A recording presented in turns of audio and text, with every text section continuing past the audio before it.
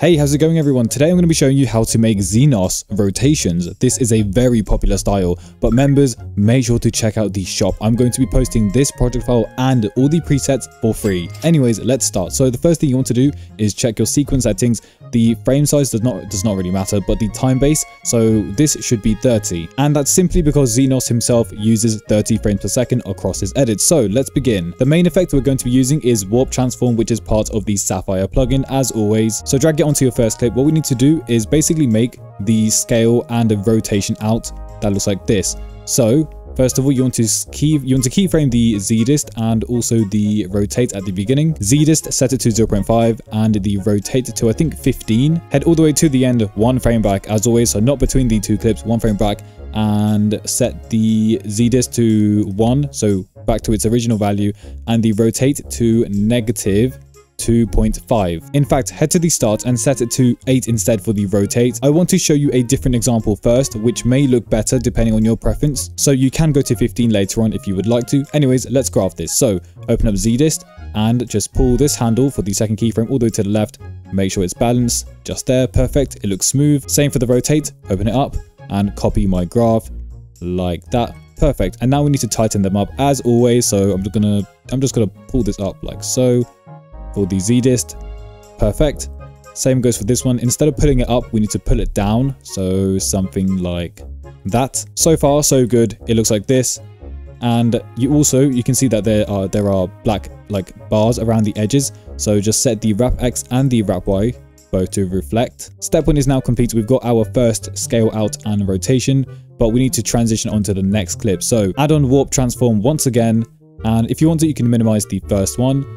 Head between the clips. So what you can do is actually head all the way to the end and 5-10 frames back like so. For the second warp transform that we just added, set the keyframe for Z-dist and rotate, then head to the end 1 frame back, set the rotate to 8 and the Z-dist to, let's go for 1.2. Now you can go for a lower value like 1.1, but this depends on your clip. So for example, if I was to set something higher, let's go 1.4. For some clips, the mirror, so if I just set these both to reflect the wrap X and the Y, it may be too obvious and you won't really be able to hide it. So you might have to go for something lower like 1.2 or 1.1. But as I said, for some clips, you can go higher, so like 1.4. I'd say the higher the better, but it's not really that serious. So let's just go for 1.2, which works best for my clips. And we're going to graph these as well towards the right. So open up graph for the first keyframe Z-dist all the way to the left, balanced just there. We can always use the velocity to help us, so 0.1 is fine. And whilst we're at it, we can also tighten this up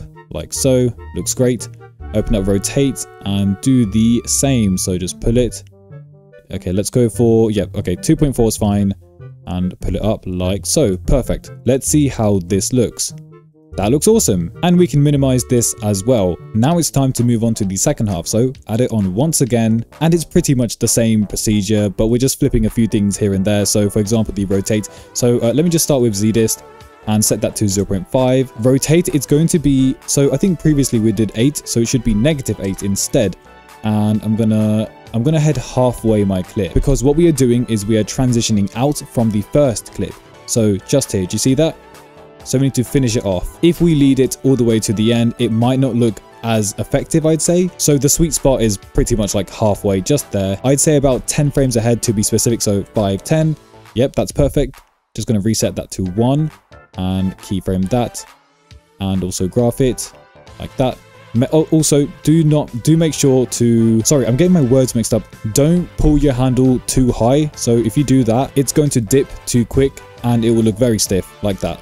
That's not what you want. So something like this is perfect. Anyways, move on to the rotate. So just going to do that as well. Reset it. In fact, no, I think it should be 2.5, I believe. If it's not the right setting, we can always make changes. So I'm just going to go for 2.5 for now and graph that like so.